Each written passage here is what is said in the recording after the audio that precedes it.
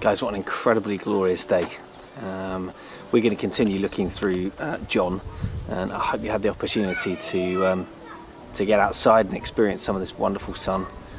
It looks like the government might be stopping us exercising outside and stuff like that, and that's interesting. That's quite pertinent with what we're reading. Let's have a look. There are two passages in John 15 that I really want us to concentrate on, and that is verses 1 to 6 and then 18 to 20. So I'm just going to read those to you. The first one says, Jesus, the true vine. I am the true vine, and my Father is the vine grower. He removes every branch in me that bears no fruit. Every branch that bears fruit, he prunes to make it bear more fruit. You have already been cleansed by the word that I've spoken to you. Abide in me as I abide in you. Just as the branch cannot bear fruit by itself unless it abides in the vine, neither can you unless you abide in me. I am the vine, you are the branches. Those who abide in me and I in them bear much fruit, because apart from me you can do nothing. Whoever does not abide in me is thrown away like a branch and withers. Such branches are gathered, thrown into the fire and burned. Now there's both real encouragement and real warning in this passage actually. It's talking about this vine. Now in biblical times, vine means wine. I'm sure people ate the grapes as well, but vine means wine, wine means blood. So there's a real link there, talking about the fact that that Jesus is bringing this life to the branches. Now we are the branches. Now some of us will sit there and think, oh, I am the branch. But actually, who is Jesus talking to? He's not talking to individuals, he's talking to a group. And we need to really just get our mind around the fact that very rarely was Jesus ever talking to individuals.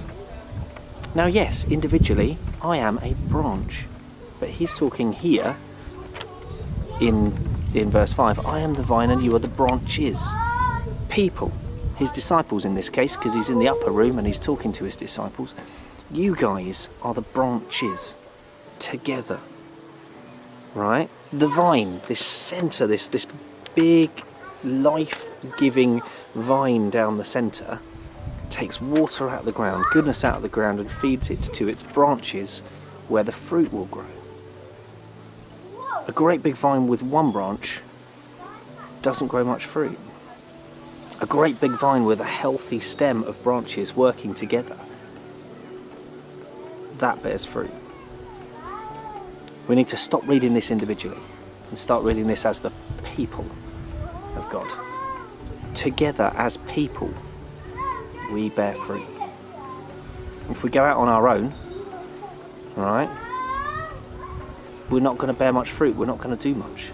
And even worse, if we disconnect ourselves from the branch, from the branch, we are the branch, if we disconnect ourselves from the centre, from the vine, from the contact with the ground, with the water, with the nutrients, this happens. Now above me here is a wonderful fir tree, and within the fir tree there's all sorts of other trees living off it. I don't even know what this was, but this branch became detached from the rest of the tree, and it is now good for one thing. It's a really good little fire starter. So if I gathered up all of these, I could start a great little barbecue or a fire, but apart from that it has no use. I'm not going to get flowers, I'm not going to get fruit from this anymore. It just happens to be it's fallen down from the trees behind me. We've got to stay attached to the root system. That has to be our nutrients.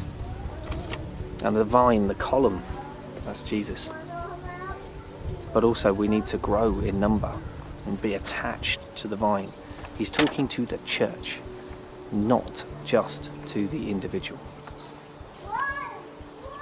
Let's move on to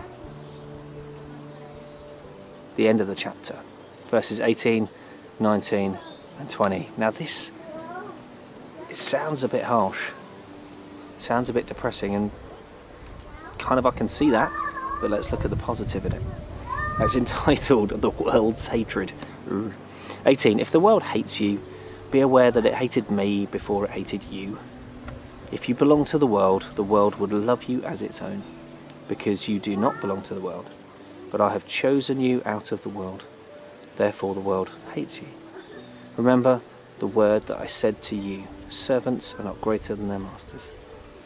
If they persecute me, they will persecute you. If they keep my word, they will keep yours also. Now, I've just been writing an essay on John, and I really wanted to squeeze this point I'm about to say in, but I couldn't, because I ran out of words and it wasn't really answering the question. I just loved the point. And as I was reading and researching the book of John, this word, I had to write this essay on glory. And someone said this: there is no glory without suffering in the Bible. Alright? Not for humans, for God. God starts with it and God spreads it. The whole creating of the Garden of Eden, the whole creating of earth was a creation of glory. God has it, but for us humans, the glory that we see comes through suffering. The glory on the cross in John, he says it all the time, comes through suffering. The suffering that happened in the Garden of Eden, the breaking of sin, God's glory is in the recovering of this.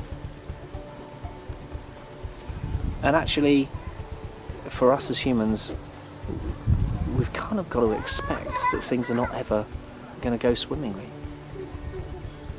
Right now, we might sit there and go, oh, we're not allowed to exercise anymore, or oh, we can only go shopping once a week. We can't meet up with our mates. And we can sit there and focus on the suffering, or we can look at the day-to-day, and you can probably hear Emily and Nicola playing in the background. You know, there's much joy if you can focus on it. I've seen about 20 or 30 butterflies today flying around, just lovely. Starting to see flowers come up in the garden. The fish are starting to enjoy the pond. There is glory in there if we can look through the suffering. We choose our focus, and I've said this last week as well, we choose our focus. Let's not be people who focus on the negative. Let's not be people who focus on what we can't do. Let's not be the people who focus on the worst in a situation. Let's be the people who focus on the glory in it. If you're struggling to see the glory, it's hard, but it's your choice of focus. Look for those moments of peace. There may be one a day, but I'm really sure there isn't none. We'll chat about it later, and I want you to tell me, where have you seen glory today? Where have you seen something fantastic amid what's going on? Maybe not because of it, but amid. I can just smell a barbecue someone's cooking down there. Glory. Where are the positives? Where's the good stuff? I challenge you.